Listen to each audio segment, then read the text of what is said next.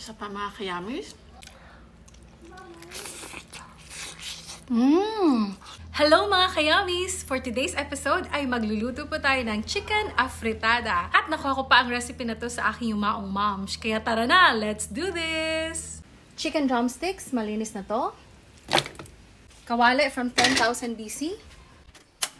Maglagay tayo ng oil from Best Foods. Carrots and patatas, ipa-pan fry lang natin. Pag medyo half-cook na siya, pwede na siyang hanguin. Okay na to. Hanguin na natin. Ayan po, okay na yan. And set aside lang natin. Ilagay po muna natin ang sibuyas.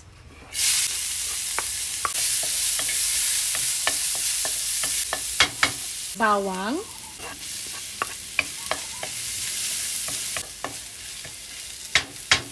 At yung ating drumsticks. Mas okay po na gumamit kayo ng non-stick na pan. Ayan, so iiwan lang po natin to hanggang sa mag-brown po siya. Maglalagay lang po ako ng konting-konting suka para mawala lang po yung langsa ng ating chicken. Ayan. Antayin natin mag-brown siya mga kayamis. Ayan po. Okay na po to. Ilagay po tayo ng patis at paminta. I-mix lang natin, halo-haluin para po kumapit yung lasa. Yan, ang bango. Hayaan lang po muna natin to ng mga 3 minutes para manuot lang po yung lasa niya. Yan. After 3 minutes, maglalagay po tayo ng tomato paste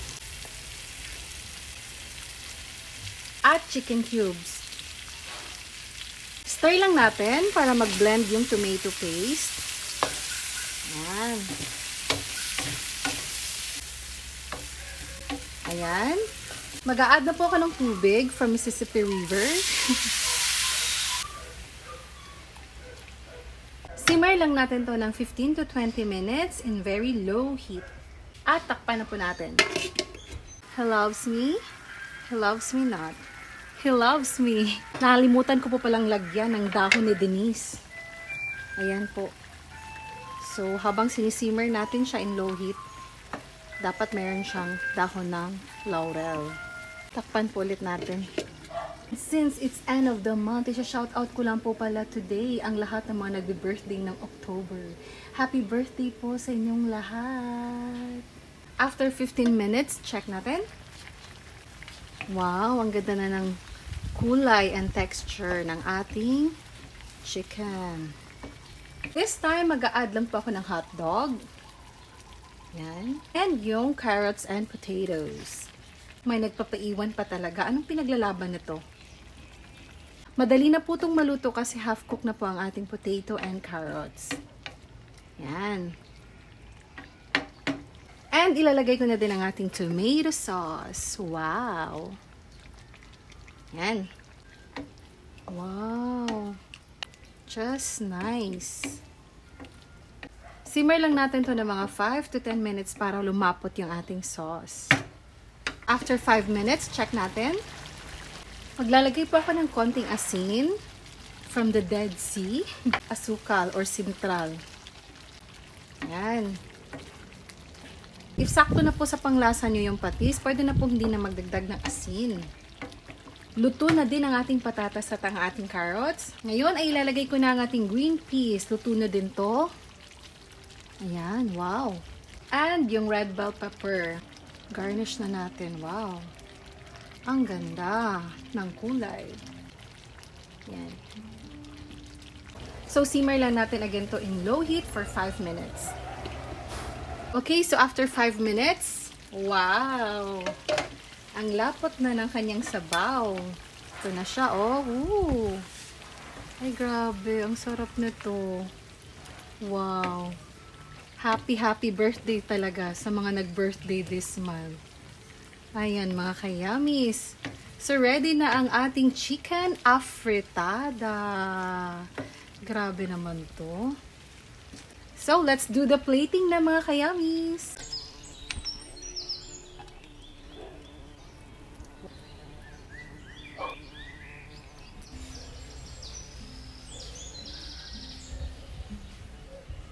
ito na po ang ating chicken afritada. So, tikman na po natin. Malinis na po ang aking mga kamay. Yan. Yan. Lagyan natin dito. Kuha tayo ng patatas and carrots. Yan. Yan. At sabaw. Yan.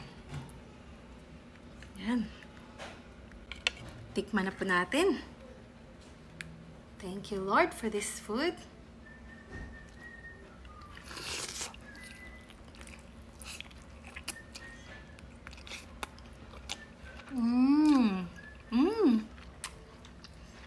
Wow.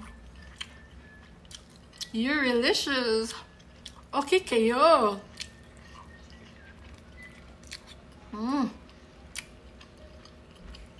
Yummy.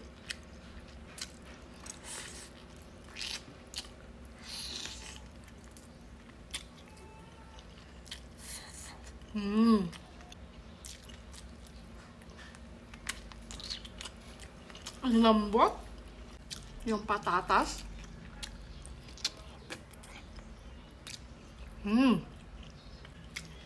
Isa pa mga kayamis.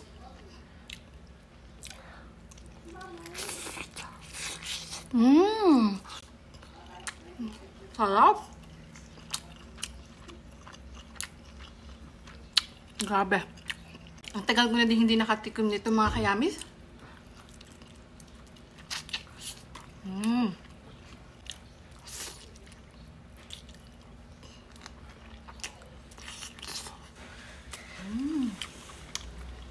Hotdog.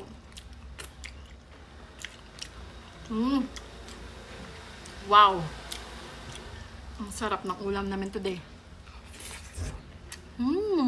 So yummy. Okay kayo. Sarap. Ayan mga kayamis, ito na yung magiging ulam namin for lunch. Try nyo para matikman nyo naman mga kayamis. Ayan, sana'y nagustuhan nyo yung episode na to. Ito na naman po si Yuri na laging nag-iwan ng kasabihang laging kumain ng tama para yummy like Yuri. Shh.